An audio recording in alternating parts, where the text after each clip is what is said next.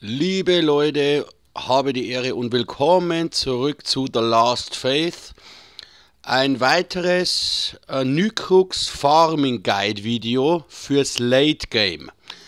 Ich bin jetzt bewusst im Hub, damit diejenigen, die nicht gespoilert werden wollen, wo das ist, jetzt die Möglichkeit haben, das Video wieder wegzuklicken. Also tut euch den Gefallen. Wenn ihr noch nicht am Ende des Spiels seid, das ist wirklich fast am Ende des Spiels, schaltet jetzt ab, guckt es euch nicht an, ansonsten gibt es massivste Spoiler. Also müsst ihr dann selber wissen, ich habe euch gewarnt, aber jetzt geht das Farming-Video los. So, wir reisen. Wir haben zwei Möglichkeiten, von wo wir aus das machen. Entweder, Moment einmal, genau, entweder hier, Altar des Verbes von Jonas, das ist meine bevorzugte Route. Alternativ geht es auch von der anderen Seite, nämlich hier Heiliger Bezirk Mitringal, da müssen wir hier rechts nach oben. Ich mache jetzt das Ganze hier von Altar des Verbes von Jonas.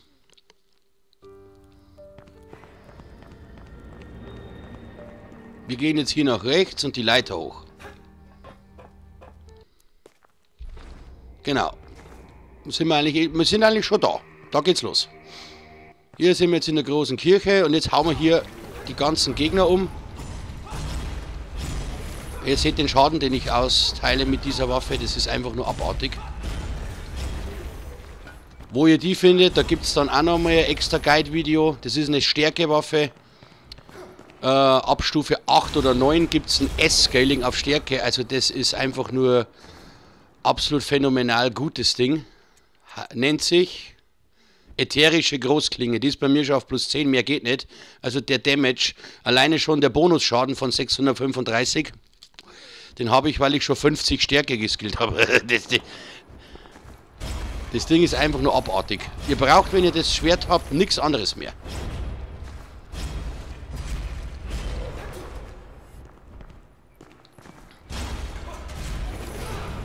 Ja,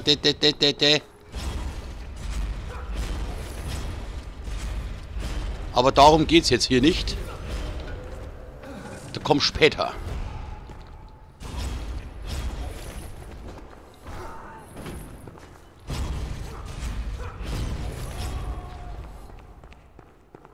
Okay, es sind keine 30.000, da habe ich irgendwas durcheinander gebracht, aber es sind über 15.000. Die können wir noch mitnehmen. So. Ja, 20.000 sind es fast. So, und hier, ihr könnt jetzt hier weitergehen.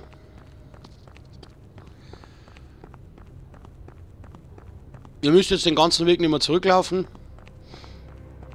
Einfach hier weiter über die Brücke. Lalalala. Zack, hier runter und dann links.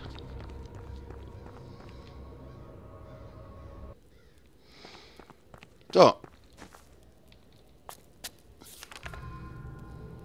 Schon sind wir im Heiligen Bezirk. Also es sind knapp 20.000. Ich dachte, es wären 30, aber egal, hey, 20.000. So, weil es so geil ist, machen wir jetzt das Ganze von der anderen Seite. Mit dem Doppelsprung hier hoch, dann hier rüber, einen Dash machen. Also ich habe die ganzen Fähigkeiten schon, weil ich habe den Endboss schon gekillt. Ja.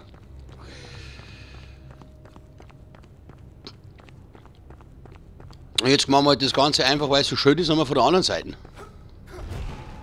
Auch hier dauert ungefähr 3 Minuten. Kriegt ihr 20.000 Erfahrungspunkte. Falls ihr nur irgendwas schmieden lassen wollt oder kaufen wollt. Ja, also ihr habt da hier noch die Möglichkeit, innerhalb kürzester Zeit sehr, sehr viele Erfahrungspunkte nochmal zu sammeln. Habt ihr die Wette des Spielers oder das bessere Pendant dazu? Könnt man mal schauen, ob ich noch eins habe. Dann gibt es ja deutlich mehr. Schauen wir mal ins Inventar, ob ich noch was habe. Ja, okay, genügend. Hier Opfer des Spielers. Da gibt es ja deutlich mehr. Das benutzen wir jetzt nochmal für die letzten Gegner.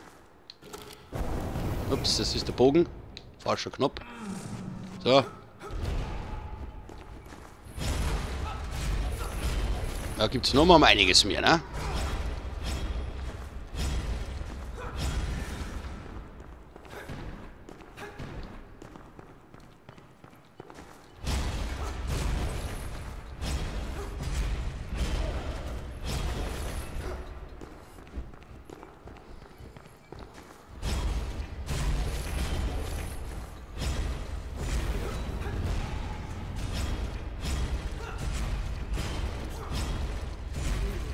Also alleine der Gegner hat jetzt gegeben 5320 mit dem hier. Opfer des Spielers, ne? Wette des Spielers ist die Alternative, da gibt es halt ein bisschen weniger dazu. Ja, aber ihr seht, jetzt sind wir auf der anderen Seite. Und das könnt ihr jetzt beliebig oft wiederholen. Jetzt haben wir etwas mehr als 38.000 und sind das Ganze zweimal abgelaufen. Also das ist schon eine absolut phänomenale Farming-Route fürs Late Game, aber Freunde, ne? Also wenn euch noch irgendwas fehlt, ja, ich muss das noch kaufen, nein, mir fehlt jetzt noch die Kohle, um meine Waffe auf +9 oder +10 zu schmieden. Und dies und jenes fehlt mir noch, wie ihr eine Waffe auf +9 und +10 schmieden könnt, wo ihr das wichtige Item findet. Das zeige ich euch dann im nächsten Video, das ist nämlich auch äußerst wichtig. Oder in den nächsten Videos, es kommen noch mehrere. Okay Freunde, mit den 38.229 EPs verabschiede ich mich. Ist absolut geile Late-Game-Farming-Route, mehr kann man dazu nicht sagen. Wenn ihr, wie gesagt, noch hier diese Buffs habt, die Gegenstände, entweder Wette des Spielers oder noch besser Opfer des Spielers, dann gibt es natürlich nochmal einiges an Boni drauf, ne, von den Nycrux. Gut Freunde, ich bedanke mich für euer Interesse, schön, dass ihr da wart. Viel Spaß weiterhin mit The Last Faith und hoffentlich bis nächstes Mal. Habe die Ehre, ciao, servus Leute.